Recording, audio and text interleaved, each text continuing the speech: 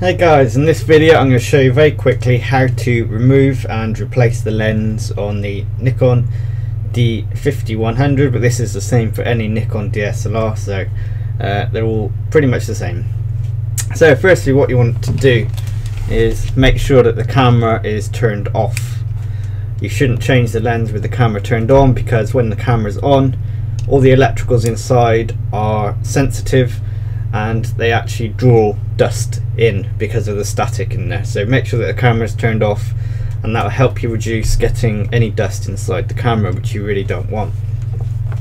So once the camera is switched off, you need to find the lens release button, which on this camera is down here.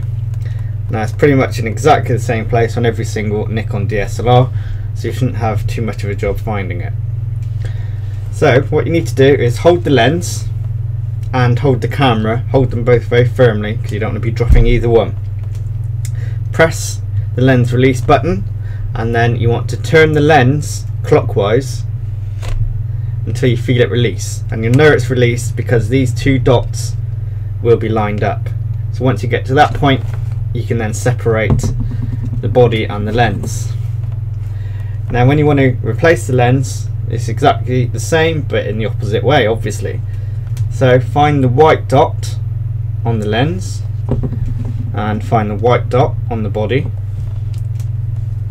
and line them up and push the lens in slightly. Once those two are lined up and the lens is in, just twist it anti-clockwise until you hear it click. You'll hear it click, just check it, just make sure it's in there tight, or it should be if you've heard it click, and it's as simple as that. When you're changing lenses, try and keep the body facing down if you can.